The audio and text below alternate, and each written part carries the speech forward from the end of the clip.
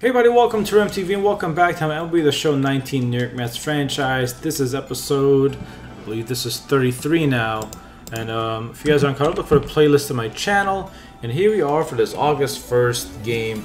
But before we actually play or quick manage a game, I'm just going to sum up, I guess, what's going on in the league. Let's start off with the standings for around the league. So, we are half a game behind the Nationals. I did not expect this since we have a 4-game winning streak. We are only half a game behind the Nationals. We have the Cardinals leading the NL Central. Dodgers leading the NL West by a long shot.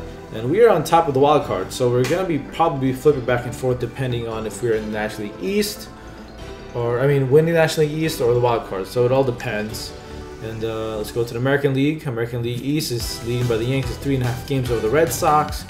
Indians are still running away with it for the AL Central. And then for the AL West, we got the Astros leading by 5 games. And then for the wild card, we have the Angels and the Red Sox.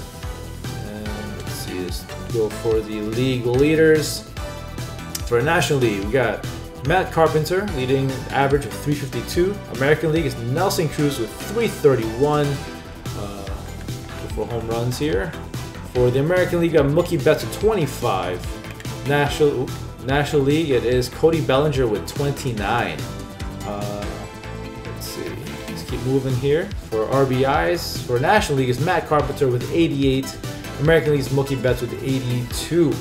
And then for stolen bases, we got Jonathan Villar with 38.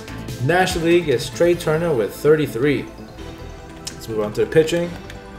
We got Ivan Nova leading the way for the American League with 14 wins. Had a brain fart. Walker Buehler with 13 wins. Right behind Noah Syndergaard and Dallas Keuchel with 12. Let's see.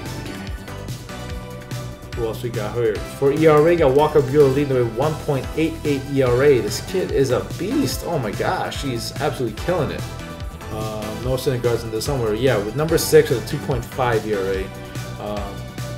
I don't think we can catch him, to be honest. And leading strikeouts is Jacob deGrom with 184. With an 11-8 record, a 3.03 ERA. Alright, so let's go for the awards. We're not winning any of this, to be honest. But we got Matt Carpenter leading the way. 352, 25 home runs, and 88 RBIs. American League is Mookie Betts with a 323 average, 25 home runs, 82 RBIs. For Cy Young, we got Charlie Morton for the American League. And then for National League, we have Walker Buehler being chased by the 2 Mets. I don't think I'll be able to catch them, but I mean, we can try. Batting title, Matt Carpenter, obviously, and then Nelson Cruz is leading the way for American League. Reliever of the year for National League, Felipe Vasquez. Addison Reed. Former Met Addison Reed is leading the way with 28 saves, 1.6 ERA, 36 strikeouts. Rookie of the year is going to be Yusei Kikuchi for the Mariners with a 10-6 ERA, 10-6 win record, 4.05 ERA with 139 strikeouts. National League, of course, it's our boy Pete Alonso, batting .288, 20 home runs, 57 RBIs. And a bunch of this is just those Hank Aaron awards, blah blah blah. So that doesn't really matter to me. So that is what's going on in the around the league. And we are gonna go for a sweep against the White Sox. Yes. Sure. September call-ups. Whatever. Anyway, what is this? Why is there a giant? I thought you should know that Jonathan Villar was waived by the Orioles. Huh. Only people waived. Interesting. Claim player? No. Let's claim Jonathan Villar. Who knows? Maybe I'll be able to get him. Maybe I will. I don't know. Who else too? Yeah, let's go for Josh Donaldson, why not?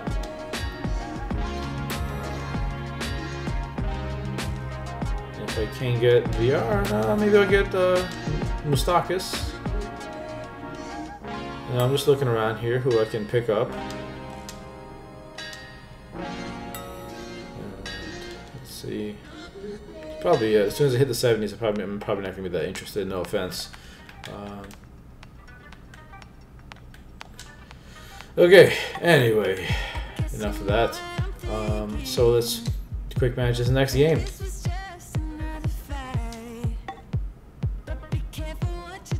All right. So we got Dallas Keuchel on the mound, and going for that 13th win. Let's go get it, guys. Let's not let him down. We got Irvin Santana up for the for the White Sox, almost the Twins. So hopefully we can get a W here.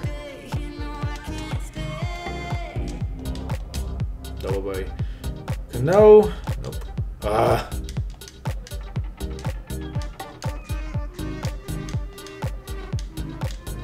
Triple. Wow. All right, there you go. Ties things up. Bases loaded for Cespedes. Ground out.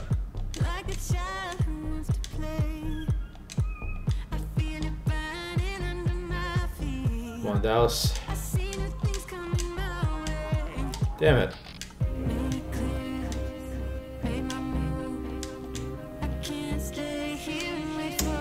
Not looking good.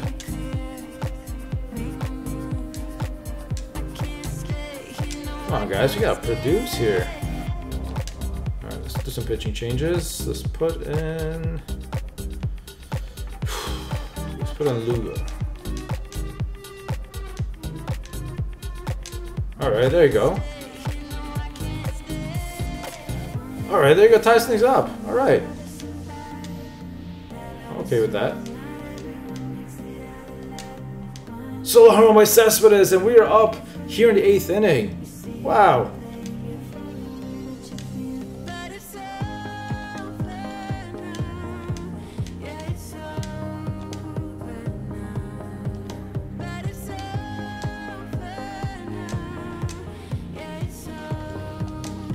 Alright, let's put in Diaz to shut things down. And we win 4-3. For a comeback behind victory, Ahmed Rosario, the player of the game, with a double and a triple. Seth Lugo gets the win. That's his 5th win. Now he's 5-2. Edwin Diaz's 28th save. I like it. Advanced day. Auto utilize. And then we got Zach Wheeler versus Trevor Williams. We're facing the Pirates again. We faced them just recently in Citi Field, so shouldn't be too difficult, hopefully.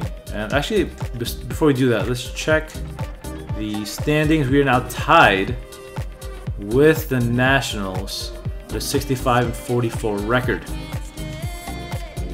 So let's get a little hot here, guys, and let's win out these few games in August to really get that first place in the East.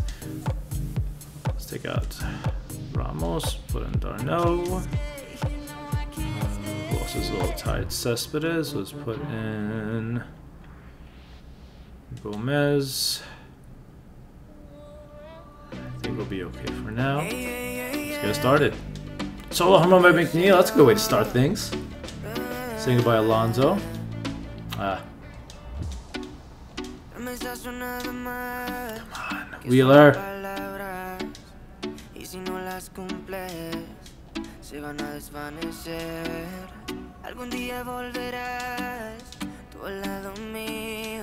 Three-run home run by Conforto, and he is on fire lately. Oh my gosh.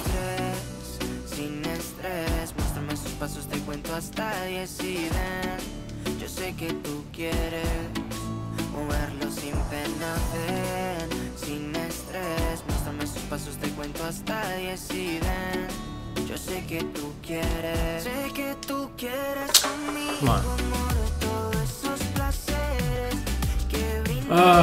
Wheeler.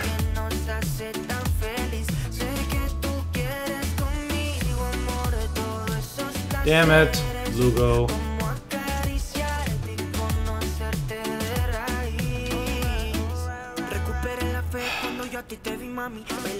Really, Lugo? Kill me here, man.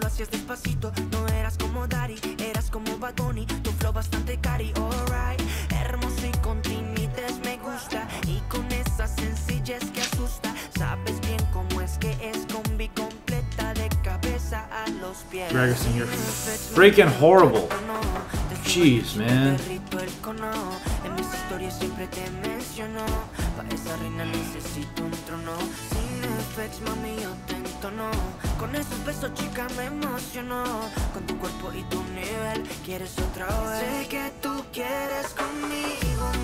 So down by 3.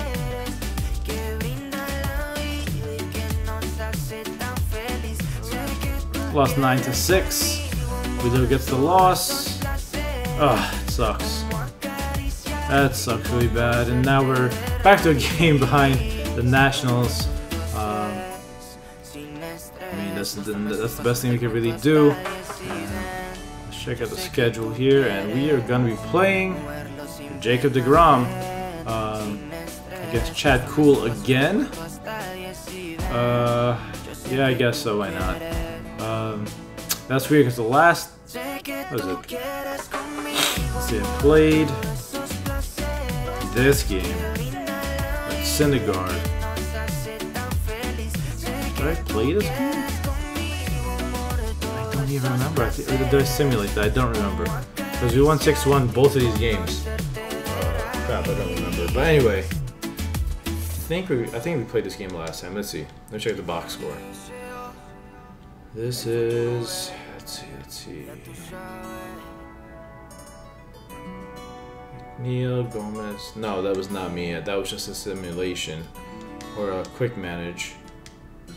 Yeah. Anyway, so we're gonna be playing another game with Jacob deGrom versus Chad Kuhl against Pittsburgh, who is in the running for the wild card. So we're gonna try to knock them off and get this win so we can get ready for this series against the Nationals. Here, look at this 3-game series.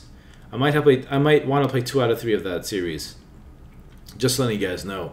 But anyway, I'll see you guys in Pittsburgh. I want to ask you, did you find that you started to really pitch better? Oh my gosh, really?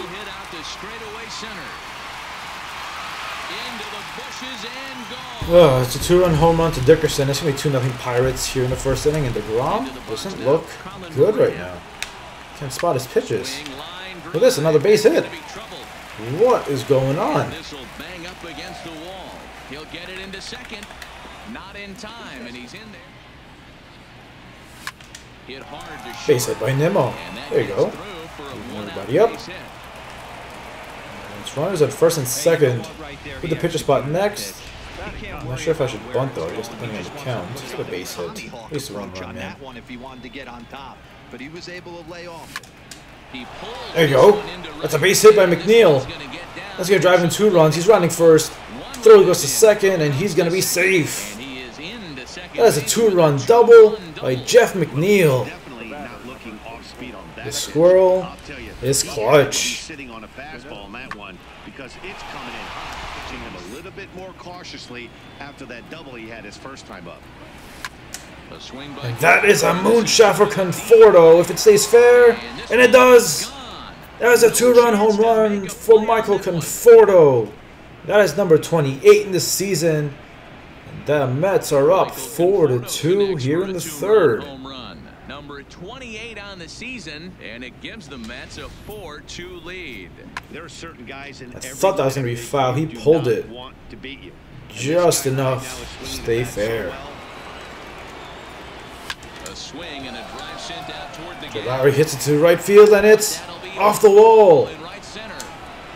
It's going to be a double for Jed Lowry. 2 outs here in the third inning.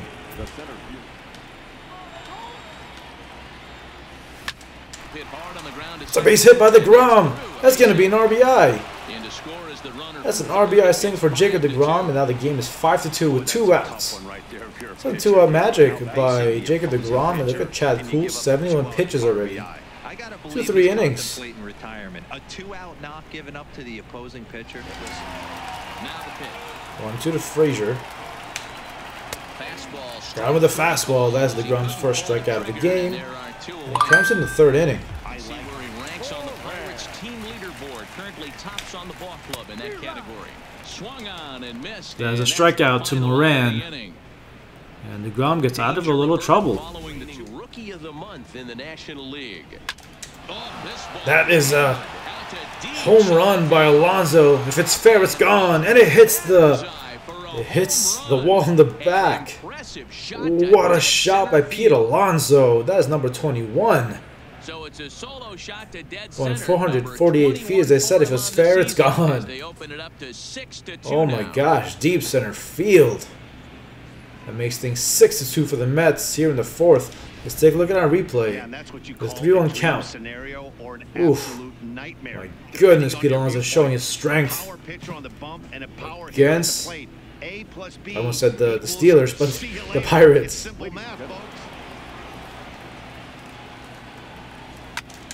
And that is also gone from Cespedes. Don't even think about it. It's out of here. That is a solo shot by Yoenis Cespedes. That is number 27 for the year. It's now 7-2 here in the fourth. 2 home runs in an inning. Oh boy, this game got out of hand real quick. 3 straight innings, I believe, where they scored at least a run. Guys, we've seen 4 big balls between the two teams so far today. What are your impressions of the long player? Done their homework on Jacob DeGrom. A Ooh, got him with a curveball. He singled and later scored back in the first, Double making play him ball. 1 for 2 so far. At second. McNeil's got it for 1. Ooh, I don't know. I think he can contest that. Gets the bag ahead of the throw. They couldn't turn the inning into No? Alright, so a run scores on a fielder's choice. It's 7-3. And that'll bring up the converted shortstop from his days at Stetson University, Jacob DeGrom. Ooh, Rounded down another hit by Jacob DeGrom, and he goes the opposite direction. This is going to be a double. hugs the line. A fair Jacob ball. DeGrom slapping the ball, going past third base, and he is safe with a stand-up double. Look at this guy.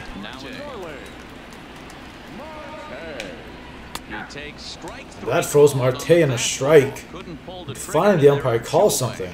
no signs of tiring it right now. Still looks razor sharp from what I can tell. So Alright, so this is going to be DeGrom's last batter.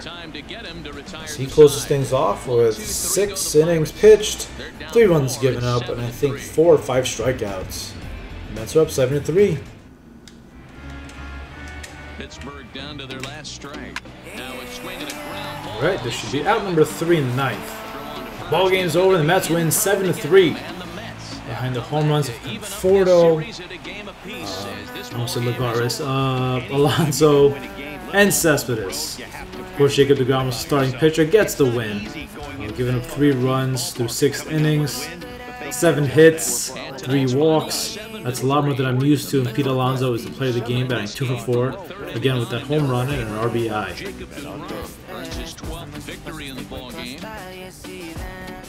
Chad Kuhl gets his 7th loss. DeGrom gets his 12th win. So, again, that Cy Young race is getting a little closer. So, yeah, that wraps it up here. I hope you guys enjoyed this episode of my franchise with the New York Mets. Don't forget to click the like button, leave any comments below, and as usual, subscribe. And hope you guys have a great day. Take it easy, and peace.